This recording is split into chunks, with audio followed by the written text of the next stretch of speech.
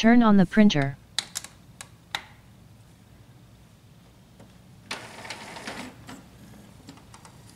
Open the ink tank unit cover.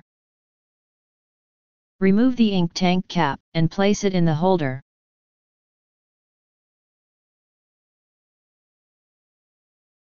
Make sure the color of the ink tank label matches the ink color you want to refill.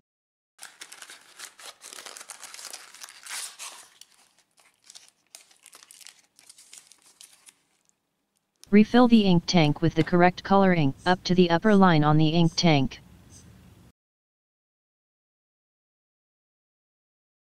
If any ink remains in the ink bottle, replace the bottle cap tip on the bottle cap, and store the ink bottle upright for later use.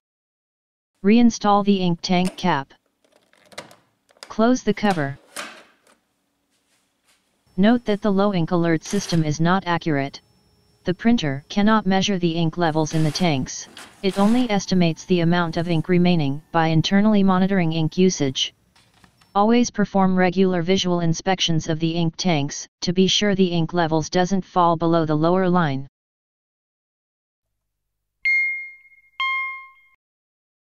Press the home button if necessary.